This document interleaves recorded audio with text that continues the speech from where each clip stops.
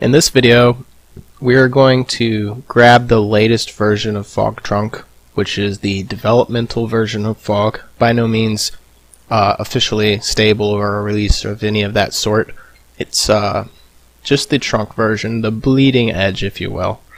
And we're going to be using the get method here described in the upgrade to trunk article in the Fog Wiki. This is located at wiki.fogproject.org and the name is upgrade to trunk. So we're going to use this get method here. And we're going to use Fedora 23, but I will describe steps for Ubuntu and CentOS 7 down here in this notepad window. The first thing we need to do is install Git. Now in Fedora 23 that would be DNF install Git -y to just go ahead and do it. And Git is basically a revision control program. It allows you to manage different versions of source code. It's basically what it does. And later we'll use Git to check out the latest copy of Fog from GitHub. Now to install it in Fedora 21 or CentOS 7, it would be yum install git -y. In Ubuntu it would be apt get install git -y. Now to do this in any of these operating systems, you need to be either you need to be root, or you need to run these commands as sudo or superuser do, and then it should work fine for you. Okay, so it's installed, and I would recommend, instead of using this in the article here it says to use some local folder. This is just arbitrary to show you, hey, you need to put it somewhere. I would recommend going ahead and making the directory where you want to put it, and then going into that directory. That way when you execute this command it happens in the directory you're in, instead of specifying the destination, which is just more to type out, I feel. So I would like my Git repo to be in a directory under my root user's home folder. pwd is present working directory. Right now we're in /root, which is root's home folder, and I want to make a directory called Git. So we'll do mkdir space Git, and if we do a ls to look around, we'll see that we have a Git directory now. We'll go into there with cd Git. If we do a ls, we'll see this directory is empty. It's because we just made it.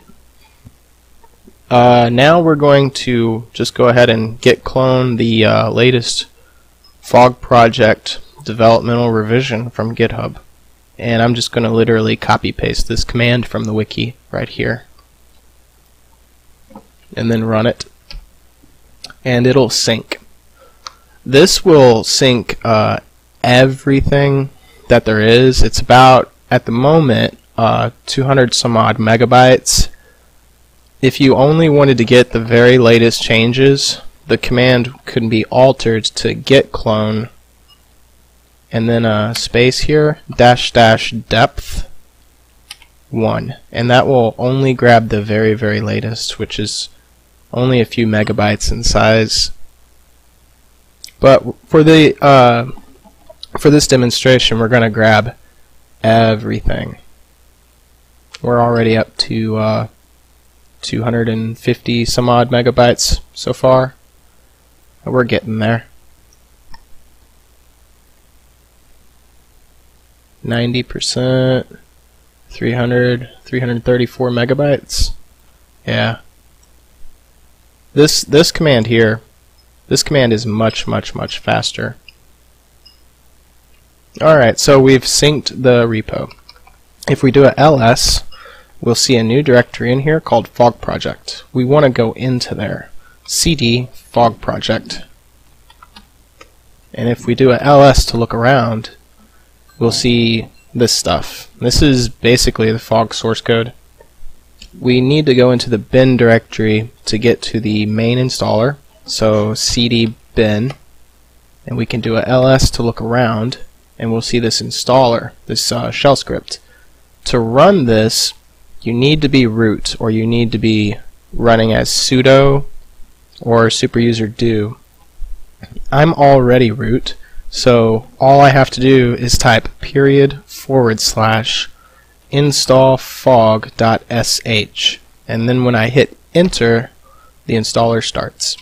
To switch to superuser permanently for the duration of your session in Ubuntu, it would be sudo su.